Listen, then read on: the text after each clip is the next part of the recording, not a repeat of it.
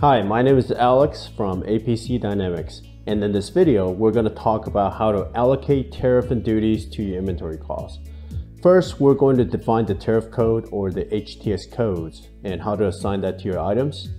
Then we're going to talk about setting the tariff and duty either by percent or per unit measure, depending on your country of origin. Lastly, we're going to talk about how to allocate the tariff and duty into your inventory items when we do the item charge assignments. Let's get started. All right, so the first thing we need to do is set up the tariff code and the percentages associated with the tariff. The first thing I'm going to bring up is the tariff number. And I need to set up the HTS codes for the goods that I'm going to be importing. Within each tariff code, you could click on this tariff and duty percentage per country of origin to set up the different countries and the percentage of the duty or the tariff. So if I click on the storage unit and I click on the tariff and duty percentage, you could set up the different country of origin and what the duty or the tariff percentages are.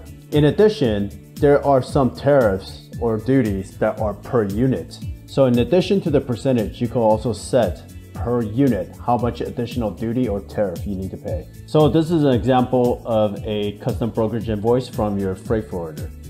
So in here you see that there are some items that you imported, including the country of origin and the tariff and duty that you're going to be paying. Typically the custom broker will pay this fee for you and they will collect from you. So let's enter this information in Business Central.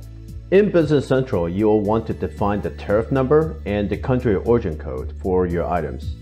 So if I bring up an item, under the Cost and Posting Fast tab, you'll see the tariff number and the country of origin. You want to make sure these fields are filled in, so it's defaulted for you.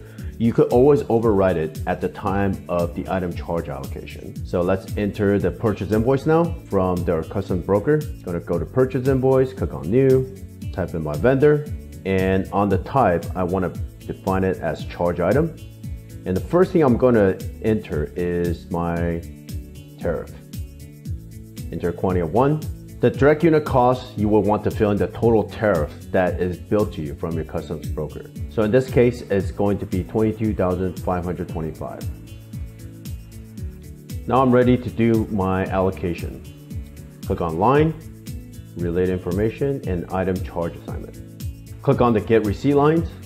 Highlight the receipt lines that related to this customs broker invoice. Click on OK.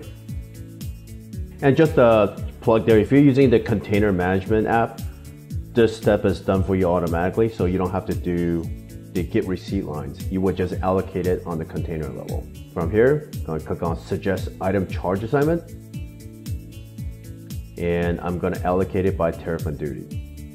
I'm going to click OK.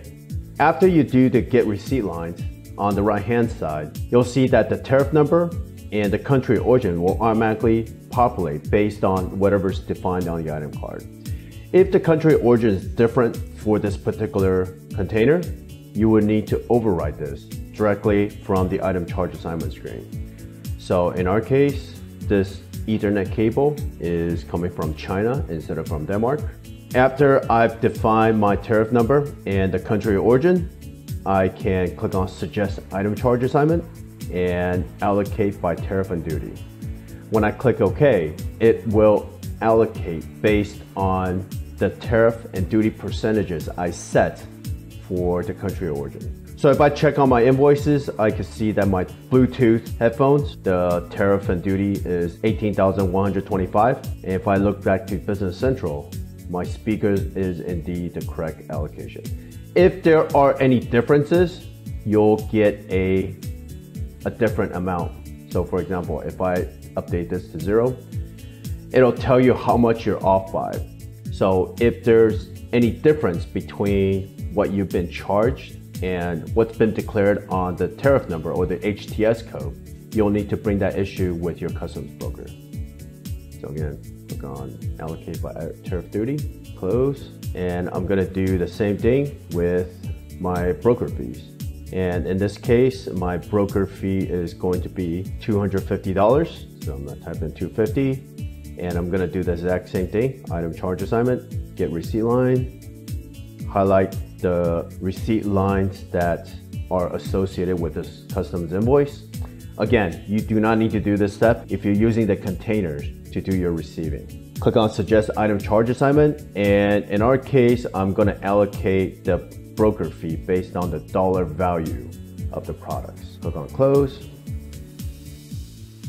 Now I want to make sure my total matches with my vendor's invoice, 22, that is correct. Want to copy over the invoice number, make sure my posting date is correct, and click on Post. And that completes the item charge allocation by tariff process. Okay, just a quick recap on what we've gone over.